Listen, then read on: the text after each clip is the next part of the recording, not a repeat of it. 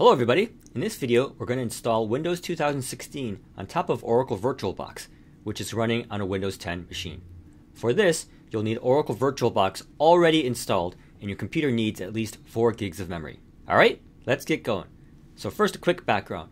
Most computers that you use have an operating system like Windows or Mac OS on a piece of computer hardware. With a virtual machine, you're going to install your operating system on top of another piece of software or code, and that software is pretending to be hardware.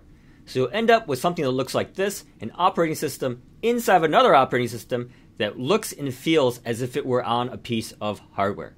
For all intents and purposes, they are going to be the same. So why would you want to do this? Well, for one, it is really fast to install a virtual machine. You can get one installed in 15 minutes, whereas for a real, actual piece of hardware, if you wanted to install an operating system on that, you could be unboxing, physically putting it into place, hooking up wires. That might take 2 or 3 hours. 2, you can use these machines to learn and to test. So in this little video, I'm downloading test viruses onto my virtual machine, which I would never want to do on a machine that was actually important. There are other reasons as well, probably more relevant if you're a company instead of an individual person. But for now, using a virtual machine is a really fast way to test and to learn.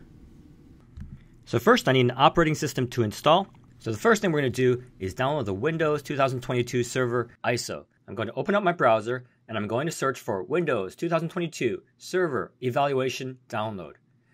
That's Windows 2022 Server Evaluation Download.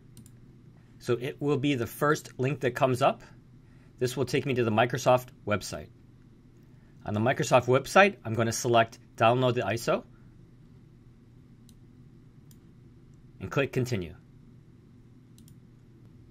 For this page, I'm going to put some fake information here because I don't want junk emails. I will uncheck this box and then click Continue. For the language, I'm going to select English, and then I'm going to click Download. And now I have to wait.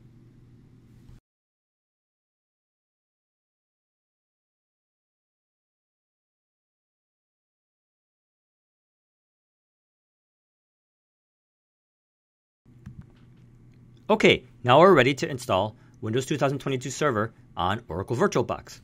So I'll start up Oracle VirtualBox. And I'm going to make a new virtual machine.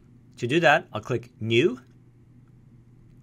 I'll give it a name. You should give it a name that makes sense. Don't give it like My VM or whatever. Give it a name that tells you what it is. In this case, it's a Windows 2022 Server. In this version field, I'm going to pick Windows 2019 64-bit.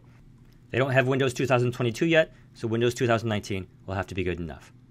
For everything else, I'm just going to take the defaults. So the memory size, the hard disk size, the file type, the location, all of these will just be defaults. So the next thing I'm going to do is put in the Windows 2022 ISO. So to do that, I right-click on my virtual machine and I go to Settings. On the left side, I go to Storage. I select the empty DVD. And on the right side, where the DVD pull-down is, I'm going to click on that, select Choose a Disk File, and then select the DVD ISO that I just downloaded. And then I'll click OK. So now the DVD is in, and I'm going to press Start. This basically turns on my machine.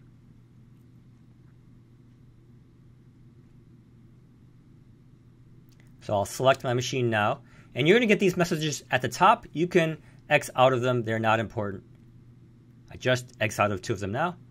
Okay, so this is the language. For me, it's English, so I'm going to leave all these defaults and click Next, and then click Install Now.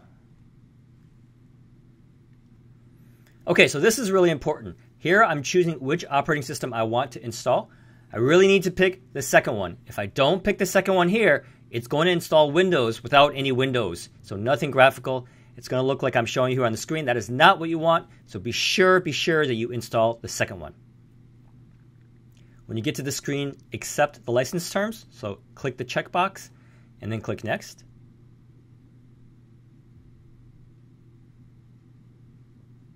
At this screen, select Custom.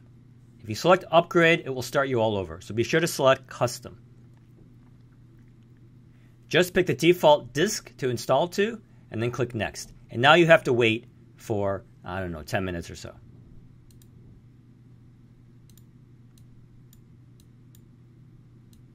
The computer will reboot all by itself.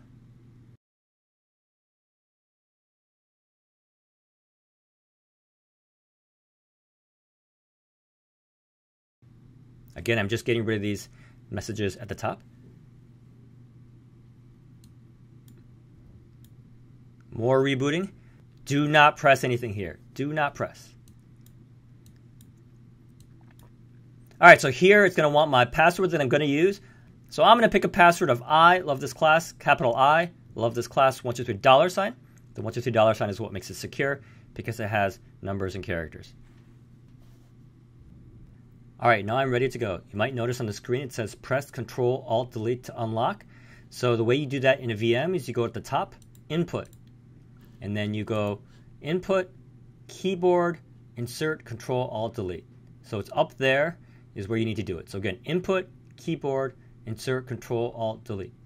So now I'm at the login screen. I'll type in my password.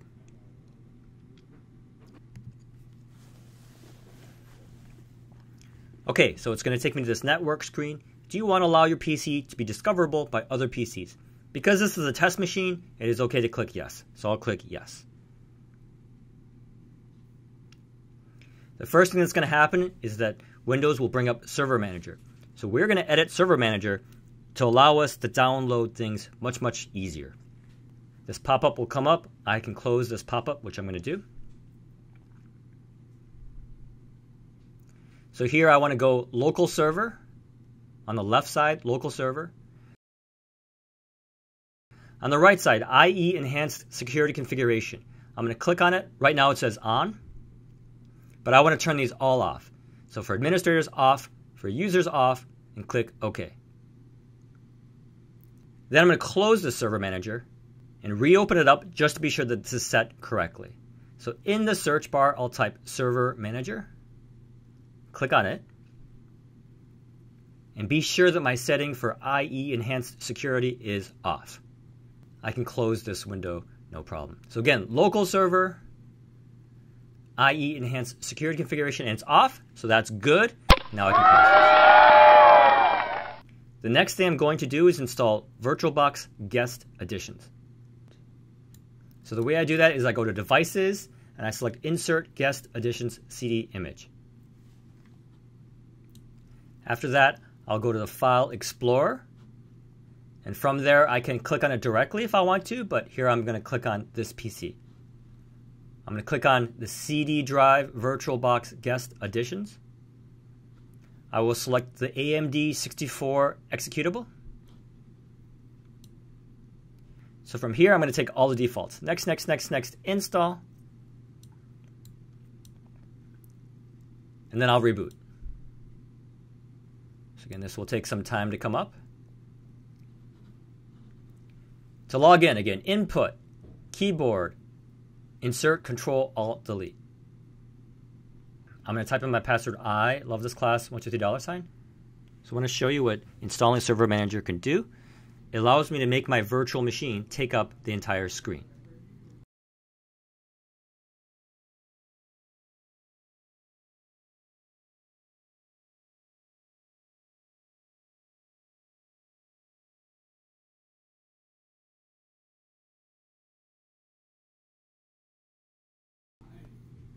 The other thing it's going to let me do is copy and paste between my host, so that's my main machine, and my VM.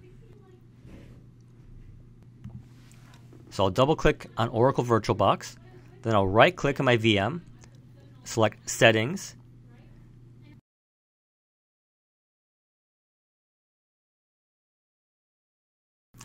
on the left side I'll click General, in the middle I'll click the Advanced tab, and for shared clipboard and for drag and drop, I'll select bidirectional for both and click OK.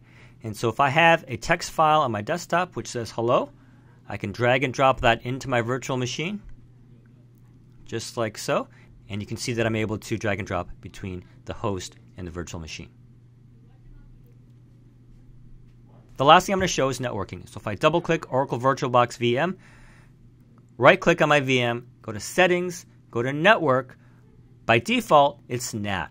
NAT can see the outside world, but at the same time, the outside world is a little bit protected from me, and I'm a little bit protected from the outside world. If I select internal, I'm not going to be able to see the outside world from my VM, and the VM is not going to be able to see the outside world either. So if I want something that's contained and I want it to be safe, so for instance, a DHCP server, then I might select internal. If I select bridged here, my IP address will be in the same range as my host. So for all intents and purposes, it's on the same network as my host. If this was useful to you, please give the video a like and subscribe to my channel. Thank you very much. We'll see you next time.